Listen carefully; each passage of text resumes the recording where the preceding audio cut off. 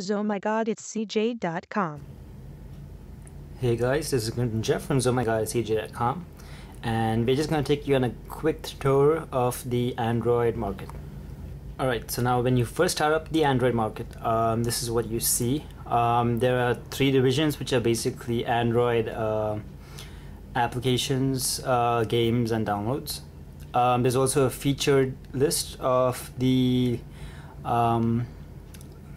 latest, applications right there. You might have seen there that if you have already installed an application, it'll tell you that you have already installed it right there.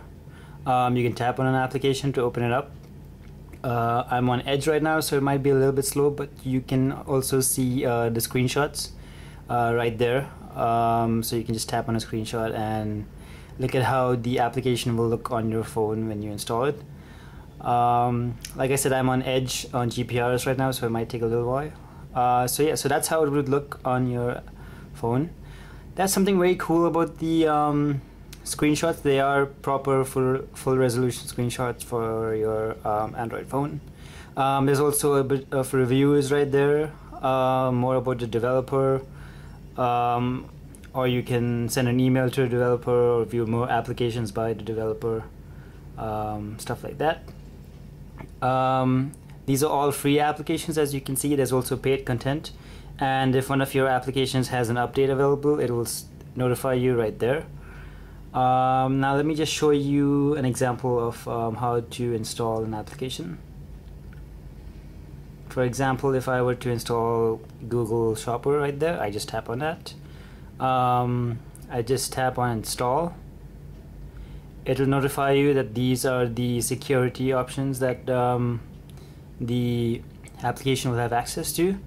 Click OK, and that's about it. Your application is now downloading in the background, so there's nothing much to worry about.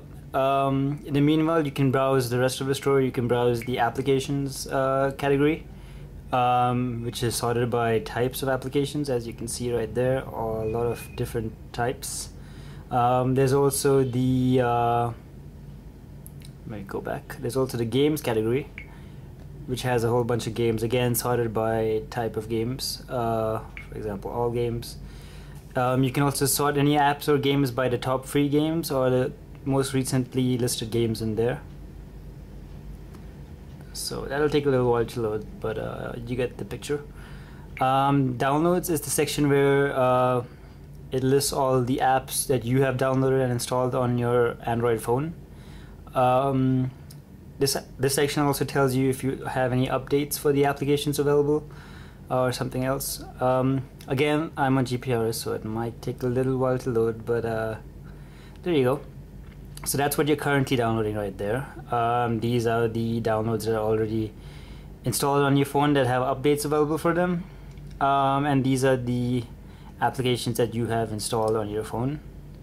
So yeah, that's pretty cool. You can also tap on an application and choose to uninstall it or open it right from here, or you can choose to update any application that has an update available for it.